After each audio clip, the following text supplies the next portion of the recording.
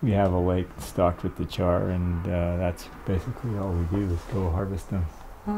The Arctic char is the primary fish that the northern peoples eat. It's a really specialized product of the north.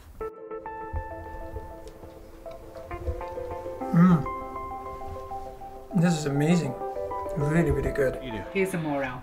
This is great morel. You soak this morel in warm water for about at least 15 minutes with a little bit of salt, and then rinse it off, and then you slice them, saute them with a little bit of garlic, onion, and then you put the satay inside the cavity of the fish, of the Arctic char. Picking morels is the best. It's the magic of the hunt, it's the random rewards, and it's being out exploring new ground. As the season goes, they change different types, different colors, different locations, so it has this incredible element of excitement that goes along with it.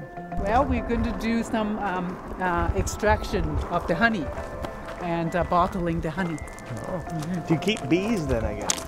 Yes, I'm the beekeeper. So you don't do anything else to the honey, no processing, just straight from the French. Just straining it. Amazing, that is so great. I mean, I would just go and buy that right away and put it on my bread. Oh, really? No, how fresh can it get? It's just fantastic.